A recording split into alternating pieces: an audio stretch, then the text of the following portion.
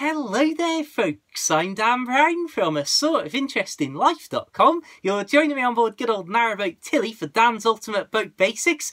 Deep breath. And today, when it comes to the basics, we're talking about one of the simplest things that every boat on the canal should really have. And that is one of these. This is a windlass, and this is basically, as you can probably start to tell already, a small mobile handle that you use to attach to parts of locks and lift bridges when you're out on the canal, so that you can actually use them and pass through them. So, if we have a quick look at the makeup of this one, we've got a nice little free spinning plastic handle here, so that when you're winding this around, it's not rubbing friction against your hands, which is always a bonus. Hopefully you'll see on the screen now. The large hole is for lift bridges, and the small hole is for locks, or at least that's what it's been from my experience so far.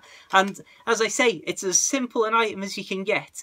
You can find all sorts of different styles, and some people have really ornate ones, and some people have little holsters for them, and well, yeah, I just thought I would actually show you a close-up and an actual proper look at what a windlass itself is. I've done all the usual videos of how to work a lock and how to work a lift bridge, which I'll leave links to in the description, but I've never actually focused on this item itself and what its makeup is. Until the next time though, keep it boat worthy, check the links in the description for loads more boat stuff. Until the next time, farewell.